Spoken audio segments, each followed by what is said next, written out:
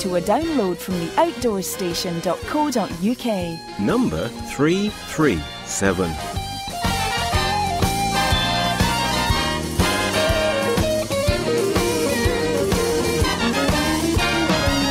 Merry Christmas, baby.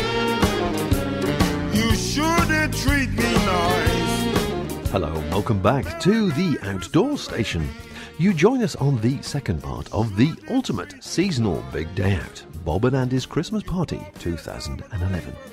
For those of you unaware what this is, it is usually where Andy and I go for a walk, a backpacking trip or similar, and we get to chew the fat, play with some outdoor toys and generally talk about outdoor stuff, which we think may be of interest to our listeners. Well, as it's December 2011 and the season of cheer and goodwill to all men, I thought we should make a big effort and go for a wild winter camp and see if we could cook a full 3-course Christmas meal without using a single dehydrated item and record it for posterity for our ever faithful listeners. In part 1, we managed to cook and consume sloe gin and mince pies, basil and tomato soup for starters, a full turkey meal with all the trimmings, while at the same time holding the tent down during a 60-mile-an-hour gale. Now we move on to pudding and the wild banter, which can only come after a fantastic meal and suitable refreshments. If you'd like to see more images and a full breakdown of gear and how I cooked this extravaganza, please visit the shiny new Outdoors Station website, where you can see all the information and leave comments and feedback on each podcast. So let us continue the story as pudding is served. And we move on to the wide range of topics we discuss as the Welsh weather thrashes the tent and we still question our mental state.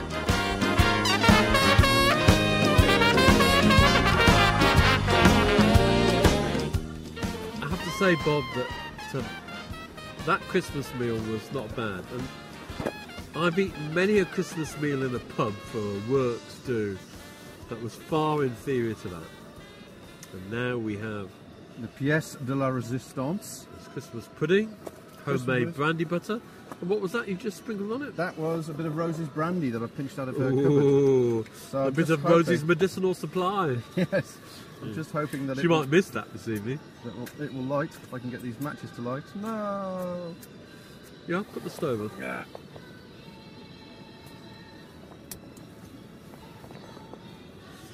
Right. Oh, moments of...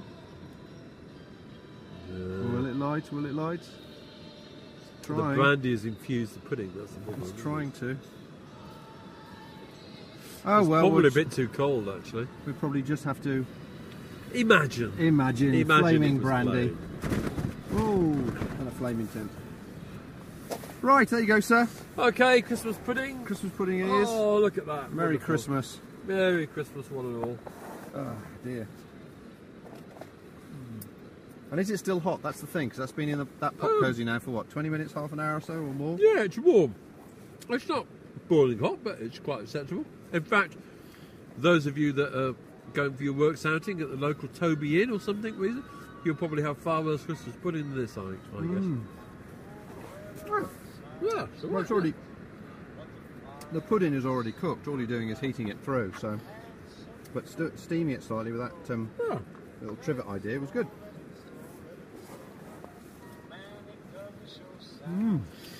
I think this is a challenge actually for all of those people that call themselves hikers and backpackers. Until they've had Christmas lunch out in the backcountry, really, I think it's something everybody should try. Well, I'm surprised you haven't made it more of a personal challenge for Humphrey. Well, you know, Humphrey is notorious for his 4 courses. He is, but you know, it's sort of the dehydrated variety. We've actually cooked the meal all the way through from scratch with real items. So, well, the only person that may have done it is Chris Townsend. I mean, as we speak, he may be up to 6 inches of snow on the Cairngorm platter, doing something interesting. But roasting a grouse.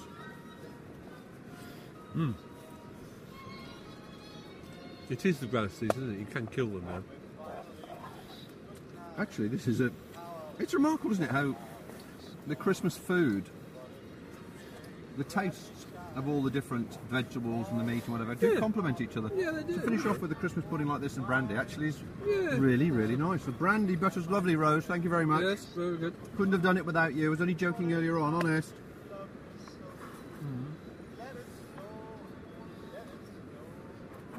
I have to say, that's lovely. Well, don't do an Oliver on me because there's no more. And that kick of brandy there is just fantastic. In fact, if this was the bloke from MasterChef, he probably wanted to dive in there. Cool, mate, that's good. Cool. We're looking to develop some new stoves for next year. All samples are just arriving at the moment. Very excited about that. But sadly, you didn't get the preview that you were hoping. Well, actually, last week I did see some of the stoves. Or at least I saw some of the preview websites. The early samples. Yeah. Well, I have to say they're very interesting, and I think those people who are avid collectors of lightweight stoves will find them useful. But I mean, I know because we talked about it, pretty continuously. It's taken you 3 or 4 years of not only designing the stoves, but trying to source the materials and trying to find the manufacturers who can do things in the right kind of way. And you finally cracked it, but it's taken an awful long time. That's been the hardest part. And it's been very enjoyable meeting a lot of the characters, but it's I think pretty well as a generalisation. They're older people, that are close to retirement, that are running these traditional businesses with traditional skills, and they're retiring, and there's nobody else to take over. The recession, the current financial situation, and it's just so sad to see skills evaporating, really, which need to be maintained and developed. Certainly, I believe, anyway. Well, Bob has sworn me to commercial confidentiality, but I think I can say that probably next year, by about the summer, one of the most desired items will be the stove in the tin. Well, that's very nice of you to say. Let's just leave it there. Let's just leave that hanging in the lightweight ether.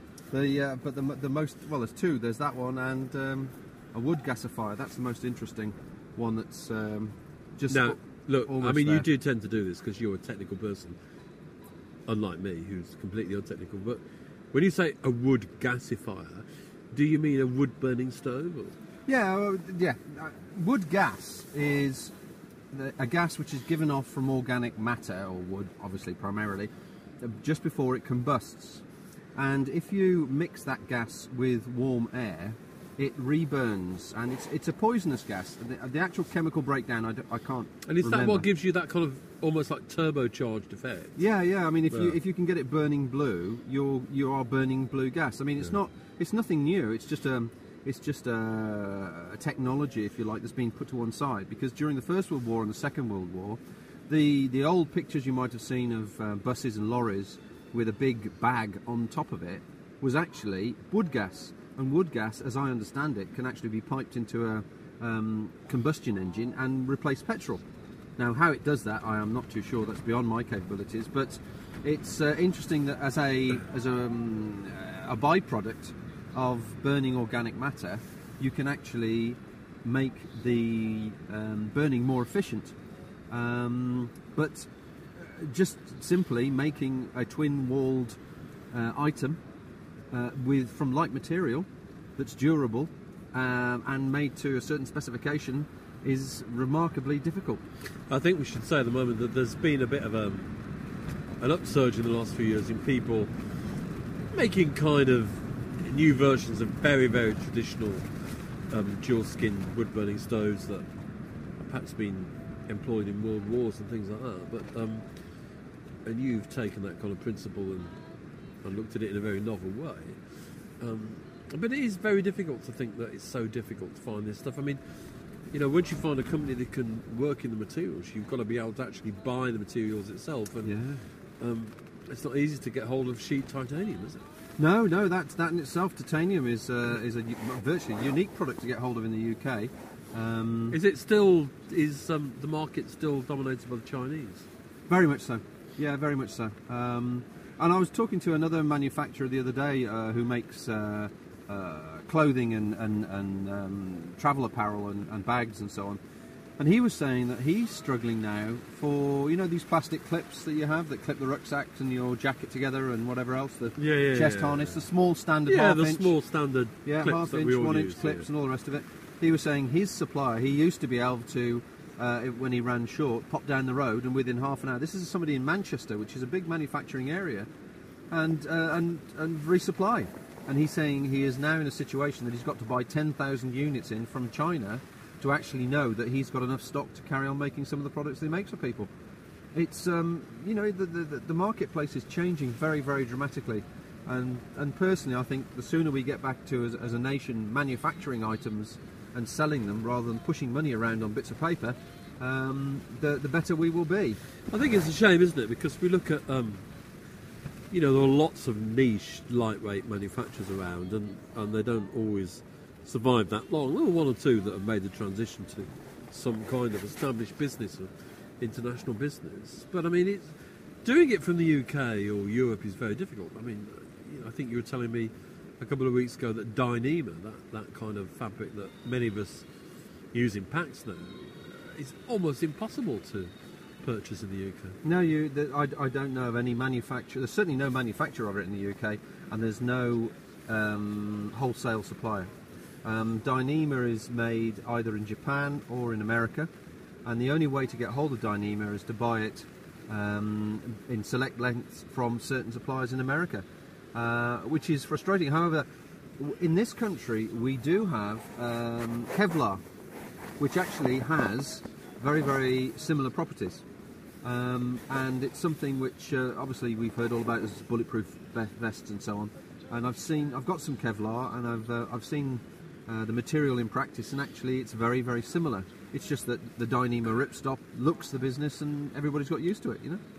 Yeah, well, maybe you'll turn your ingenious mind to something to do with that. Well, yeah. Anyway, without breaking too many secrets, I'm looking forward to seeing some of these stoves emerging in the next. Well, you know, Andy, you will be the first person that is invited to the launch of these things. Now, I have to say that we've ate our way through mince pies, tomato soup, full turkey dinner, Christmas puddings. And what now, about the Stilton and the port? That's what I say. Don't mock. I couldn't fit it in. Would you like a dash of whiskey to go with your after 8 mints? Now, as you know, I'm not really a You're not whiskey drinker, but you drank plenty of mine on the TGO. Yeah, I'm making an exception for it when I'm trekking. Yeah, certainly did. A nice 12-year-old Brook laddie. We have after 8 mints. I seem to recall we were sitting in the middle of the Fetteresan forest. That's right. After 8 mints, a flavoured alcohol rum barrel thing, and an almond dipped in chocolate to finish. I don't know. I think we should leave the after eights to the end when the man comes with the bill. I think we should have the after eights. Well, I couldn't get the Ferrero Rocher in the box either, so you have to make do with these things. Yeah, let's try one of these things.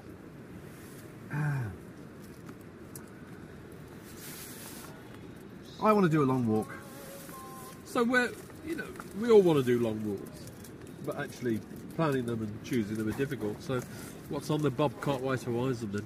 Well, I'm chatting to David Linton and his HRP. I really like the way that it sounded. And something like that, really. 500 miles would just do me nicely. Do it in a month or so. What I can do? The whole summer, the HRP. Well, yeah, but it's that, I've still got a business to run and mouths to feed and that sort of thing. It's very hard. I mean, fair play to David doing it. It was obviously a considerable sacrifice on his part from an employment point of view, being self-employed. But it was also, I don't think David will mind us saying this because he's a nice guy, but those kind of long treks are often life-changing.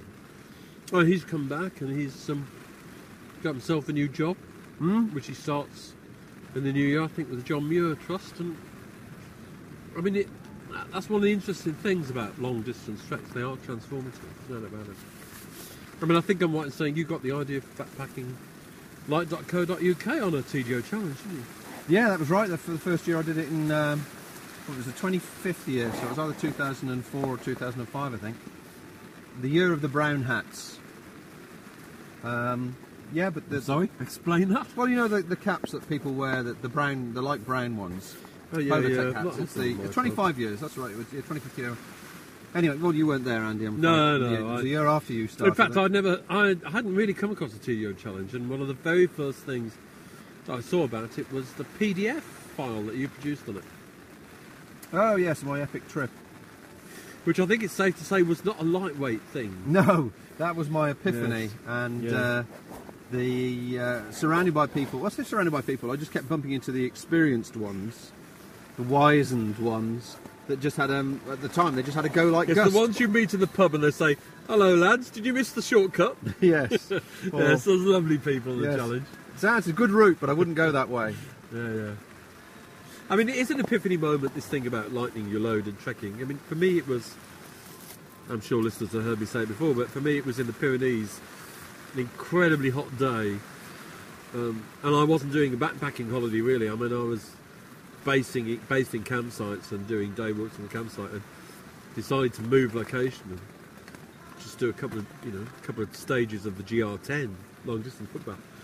And I remember climbing up over this very steep ridge, incredibly blistering sun, with this huge pack on my back, and throwing it down in disgust and thinking, I am never ever going to do this again. And I think a bit like you, a bit of Google searching and looking around, and you realise actually you're not the first person to have that experience. Come to that conclusion?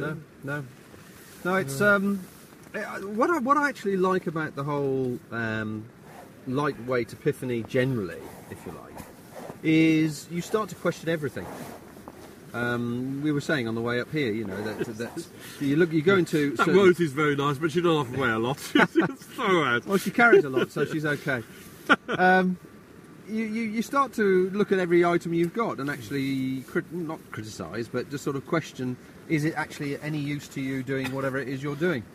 And I think that's a healthy thing to do. And what I've noticed going to the trade shows is that there has been a swing towards acknowledging lightweight as an ethos, but it's starting to swing back again, and it's starting to get more clever and more. Well, we've lost a lot of the trade shows, haven't we? I mean, we Yeah. had the outdoor show in Birmingham that we covered for many years, and that's now gone to the Excel Centre in London, and it was replaced last year by somebody who tried to present an alternative, but actually they've not made it to year two.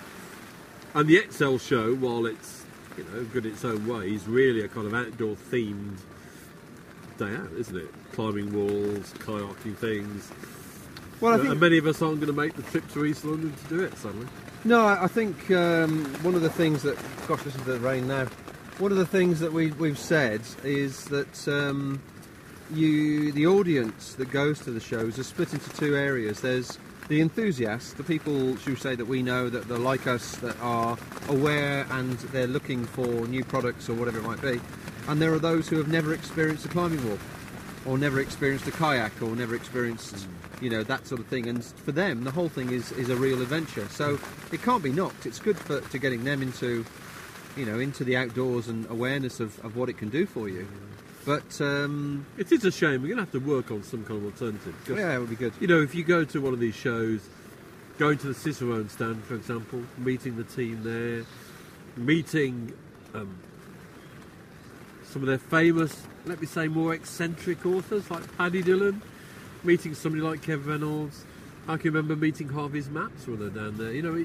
It's a very nice thing to do, to actually meet the people behind some of these products, Alpkit, people like that.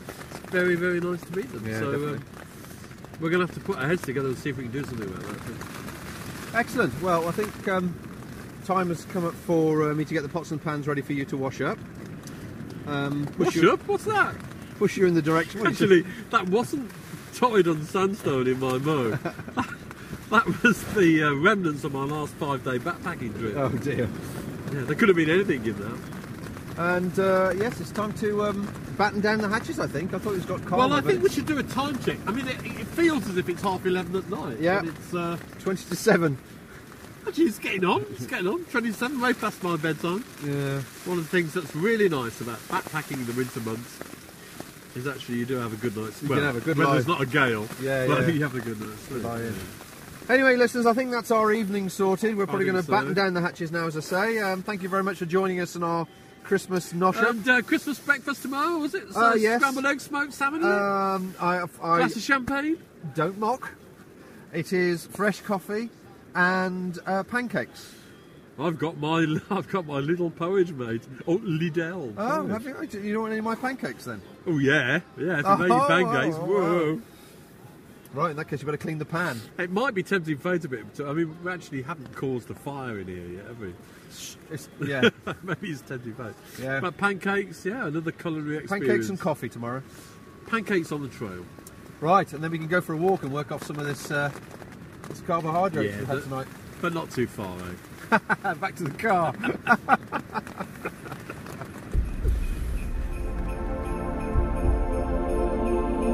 You're listening to the award-winning UK Business Podcaster of the Year. The home of UK-based audio and video podcasts for lovers of the great outdoors everywhere. Podcasts are based solely around self-powered travel. This is the Outdoor Station.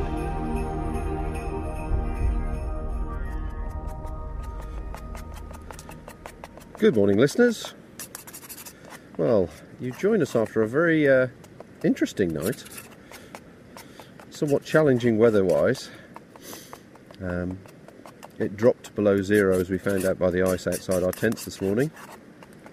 And the wind certainly came through in massive gusts at random times, which resulted in me having to suddenly grab the pole and keep an eye on the corners of the tent to see if they moved or not. But thankfully the huge stones that we put down kept both of them in good condition and upright. But of course, like all these things, it doesn't give you a most comfortable night's sleep, but still, that's fine. And this morning, as promised, is I'm just going to crack an egg. Hang on. Oh, a bit more. Beautiful. As promised, is a pancake morning, and so I'm currently mixing up a supermarket pancake mix with one egg, which has survived the journey in my little egg container, and 300 mils of water, and that's Andy passing wind there out of his Neo Air as he sits back to watch the maestro in work. So I'm mixing this up in the little 900 pan, and then once I've got enough air into it, it's a lovely smooth mixture, which it appears to be now. These whisks are very useful, I have to say. I will drop it into the frying pan and very gingerly see if we can cook, say, 4 thick pancakes. See how we get on that score. But Andy's there transfixed, aren't you, Andy, by the maestro at work? Absolutely fascinating. I think that my first thought was that actually you were using this trip to double up so we could do this on Pancake Day. But I expect all of these long distance hikers and trail walkers to be making pancakes every morning from there.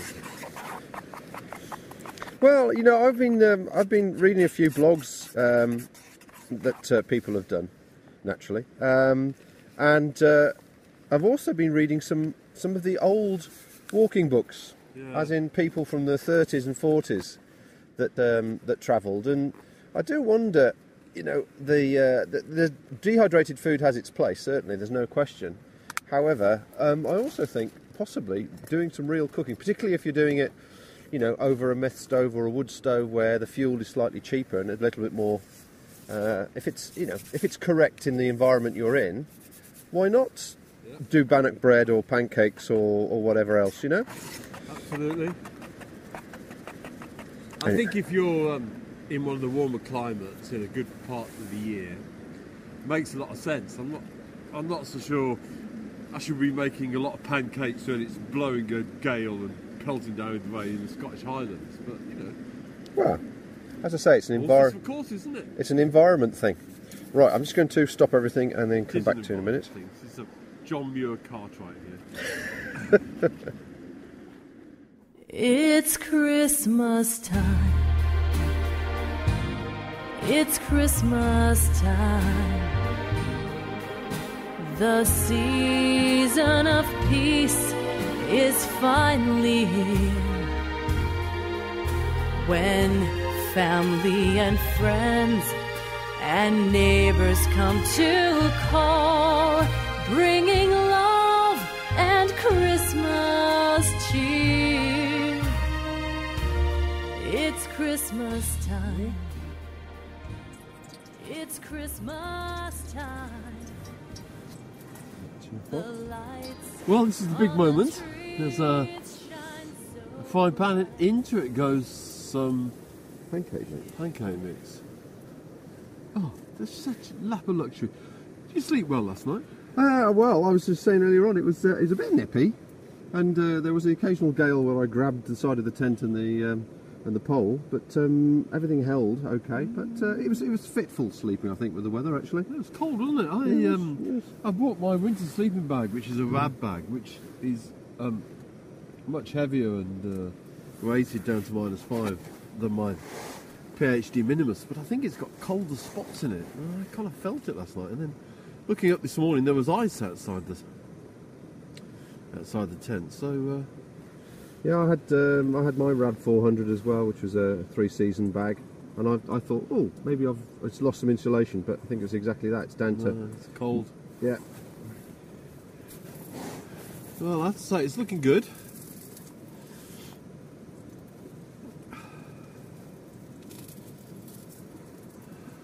Yeah. I think the trick is, folks, if you're looking for pancakes for breakfast on a campsite, is look for a man wearing a Santa hat, and you never know. You could be in luck. Indeedy. Well, these little tools that I'm using are not necessarily specialist camping tools. They just happen to be small items you can get in the Lidl. well, the Lidl and the sort of Lakeland of this world. That's yeah. looking good. Now, this is the trick: is to flip the pancake. Flip it over. And I haven't got a lot of room in a tent to flip a pancake. All right, how am I going to do this? I never thought about that bit. Nearly there. Yes. Oh, yes, look at that. Not a bad effort. I mean, obviously, you couldn't throw it in the air and Yes. toss it because we don't have that much headroom. But that was a pretty good effort, that. Yeah, it's all right. It's all right. And actually, that one is going to be pretty crack on. Where's the plate? Let's have this plate here. Pop that in there, and you can be the first subject. Actually, I haven't got my spork. I need something like that, right? No, it's not a spork job. This is a shove it in your mouth job. Shove it in your mouth. Real men's stuff. Man's food. Huckleberry Finn and all of that. I tried making banana pancakes, which are really, really nice, but unfortunately the sugar that's in the banana tends to Yeah. make a right mess of the frying pan, and it's a Yeah. real devil. It's a shame. Because the problem with this, of course, is that you're cooking everything on full belt, really. Well, I have to disagree here, I'm afraid, Andy. It's got to be a gentle heat. That's why I keep moving it around. Yeah, but I mean, it's difficult to get a gentle heat out of a gas. Oh, pot, yeah, isn't it? yeah. Well, they're designed to give you maximum heat as fast as possible because you want boiling water. Yeah. So, I'll get the edges done. Well, I think you've done pretty well on the pancake steaks, given the state of the equipment. It's a shame, really, we don't have some kind of smelly radio, isn't it? Because last night I still can't get over sitting there, the smell of those rustles. I could smell them again this morning. For Yeah, some so reason. could I, actually. Yeah. Right. I've made myself some coffee and I could porridge in my pot and I could smell Brussels sprouts. There you go then. There's your Look. pancake. It's going to be piping hot, mine. So Oh, yeah. I'll just let start it the cool next down a one. moment. Dash of oil again.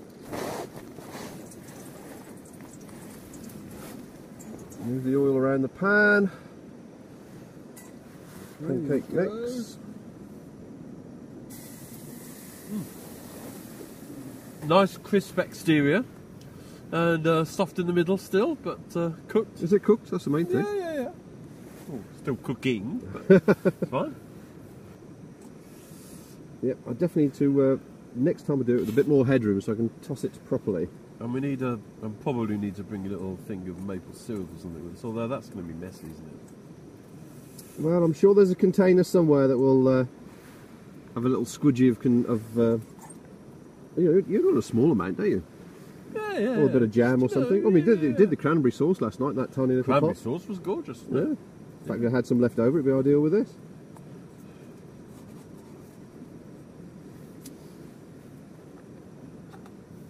You mentioned bannock bread earlier, and that's something that is very successful, isn't it? Very successful. You can make that with virtually anything, actually. You can make, you can cook it on any type of stove, wood stove, gas stove, whatever, and it comes in different forms. So you can, bannock bread is just a basic mix of 3 parts self-raising flour to 1 part powdered milk, and you add enough water just to turn it into a paste, and then that's another one done. You can add, chocolate to it, or sweet or savoury, whatever you wanted to do. It's it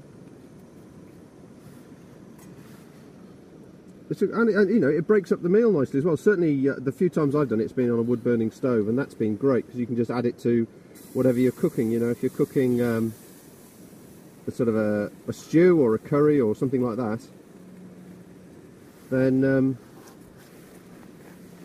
it just gives you this something on the side. I mean, it's very filling as well, for not a vast amount of weight. When you were saying earlier about reading the books from 20s and 30s, the old timers. I mean, in a sense, today we kind of think of the long distance hiking and lightweight hiking fraternity and the bushcraft fraternity, but of course they were really one and the same back in those days. Those techniques were what you needed to survive, whereas most bushcraft folk today seem to park at the side of the road and toddle into the woods, don't they, and just enjoy the camping side of it. Well, I think so perhaps you bring the movement to bring the two back together again. Well, it's I think it's a lot of it is I would describe as common sense, really, in the sense that technology's moved on. Everyone's gone to these sort of quick foods, dehydrated foods, freeze-dried foods, processed foods. But then when you actually start looking at the amount of packaging you carry and the way these things are transported and the history of them and all the rest of it. I mean, over the last 5 or 6 years particularly, the quality of dried food, backpacking dried food has improved no end. Yeah. But it's very expensive. Certainly, a week-long trip can cost you best part of £100 if you wanted 2 or 3 meals a day, with 2 or 3 courses. So 2 or 3 courses. Well, yeah, you have a starter and a main, or a main and a pud. No, back to Humphrey again, isn't it? Well, obviously, you can see the standard I live to now. Now, it's if you've got time to enjoy. I mean, the thing about backpacking generally is I'm going to give this one a go. I'm going to try and toss this one. Here we go. Oh. Here we go. Magic moment. 1, 2, 3. No. Well, it left the pan. And it left the pan again. Yes. Yes. I'm about to say there wasn't quite enough height to flip it over, but you did it. I did it. I tossed my first pancake in a tent. Another first. Oh, I tell you, this trip's made of them. But I think it's common sense in the sense that a little bit of combination of real food, so say flour or cooking items, don't weigh an awful lot more, but can vary the diet quite considerably. I mean, something as simple as you pass through a village, and if it's the time of year, you pass through a village and you buy some sweet corn. And you can roast sweet corn as it's in the leaves, as it stands on top of virtually any stove, but a wood stove is quite nice. Yeah. And there's part of your meal, you've eaten it, and it's organic, it goes back to nature. But also there's no packaging involved as well. Yeah, well, there's a lot of that these days. I mean, just in what we've brought this trip, I've got a carrier bag there full of little plastic containers and plastic bags. And this is a harumph moment, I do hate getting back from the supermarket and filling the bin with all the packaging just to take the stuff and put it in the fridge. Right, do you want another one? I wouldn't say no, There you go then. There's a second pancake, one that's been personally tossed Hey. by the maestro himself. Oh. Bit of oil. Now, well, just so that people are aware of this, what I'm doing is I'm keep removing the pan from the heat because it does get very, very hot quickly, and as Andy says, it's very difficult to control it. So I'm trying to cool the pan down every now and again. I think this might be the last one. Yep. Probably a thick one. I think it's going to be a thick one, yeah. That's for you. That's for the chef's birds. So out of a pancake mix then, on a titanium, what is it, 7-inch pan or whatever, I've got 4 thickish pancakes as opposed to half a dozen thin ones. And a good time was had by all. Yeah, and see if we're going to be lucky with the weather. It was beautiful, as it often is early. Beautiful sunshine, and it's clouded over a little bit and looks slightly more menacing, but I think the forecast is for it to remain dry today. That'll be good, get a bit of a walk in. Perhaps as we head back, calling to Hay on Wye. Do you fancy calling to the bookshops there? Oh, we need to do something. A bit of, I think there's a pub there as well, bit actually. of, Or 2. do you think they'll be serving Christmas dinner? We could compare. Should we go and give them How notes, about last tips? night? Yeah. Oh, yeah. You really don't need all of this stuff.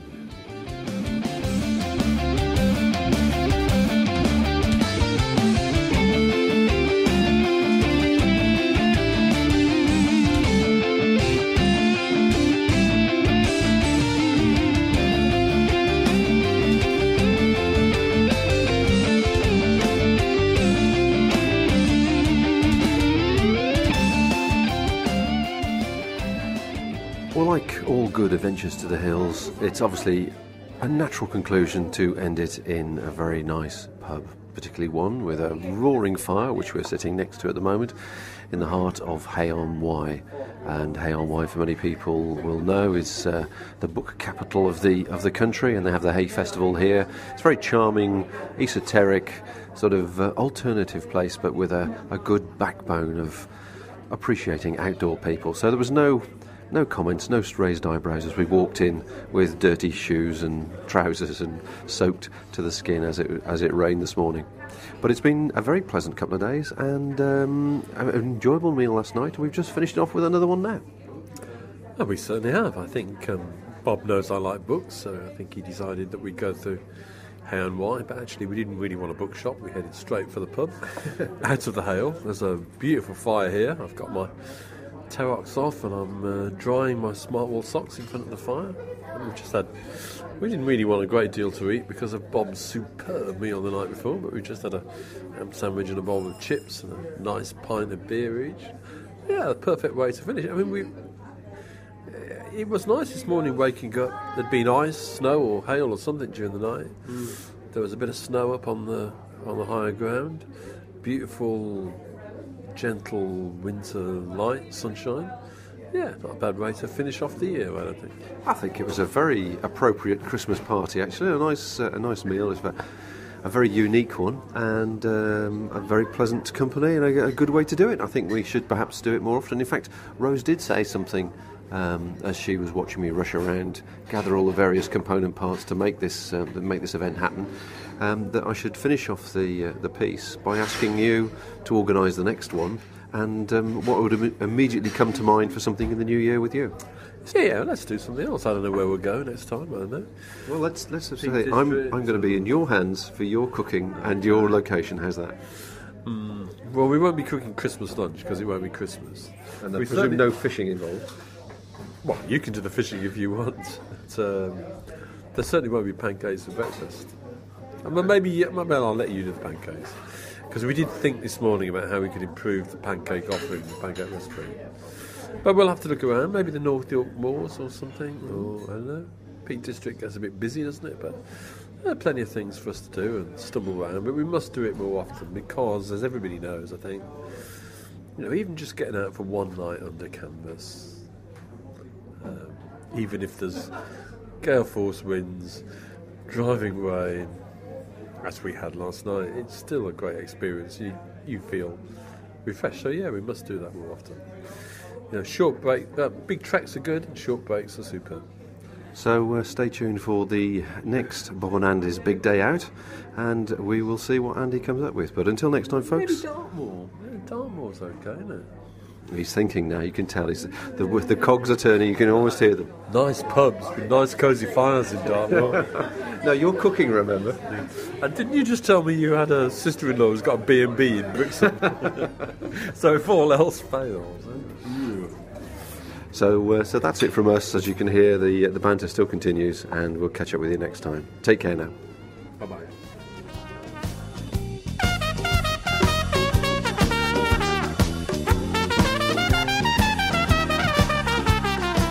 And there, listeners, you heard it, you all heard it. Andy has taken up the gauntlet and is already thinking about where to go and possibly what to cook.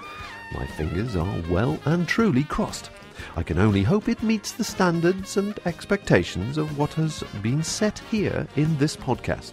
The new Outdoor Station website, theoutdoorstation.co.uk, is now up and running, and please do pop by and have a visit and a browse. There you will find images to go along with these two podcasts, along with more background information, and specifically more entertainment aimed at self-powered travellers, be they on foot, on wheels or by sea.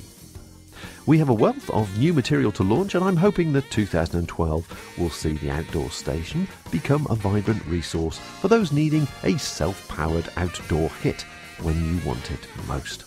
But finally, Andy and I and Rose and all those involved in the Outdoor Station would like to wish all our listeners around the world a very healthy, happy and safe Christmas break. Until next time, and possibly next year, folks, bye for now.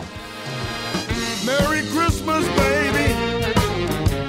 You sure did treat me nice. Merry, Merry Christmas, baby. You sure did treat me nice. You bought me a diamond ring for Christmas. Now I'm living in paradise.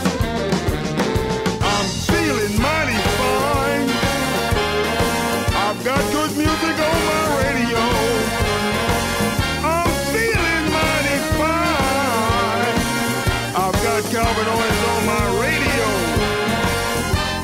I haven't had a drink this morning, but I'm all lit up like a Christmas tree. Santa come down the chimney, 3:30. Brought all those beautiful presents, baby, that you sent to me. Remember this Christmas morning for the rest of my life. Kissing beneath the mistletoe and loving you real tight. Merry, Merry Christmas, baby. You sure did treat me nice. I bought me a Cadillac for Christmas, baby, so I can ride you, baby, so I can ride you. Merry Christmas, baby.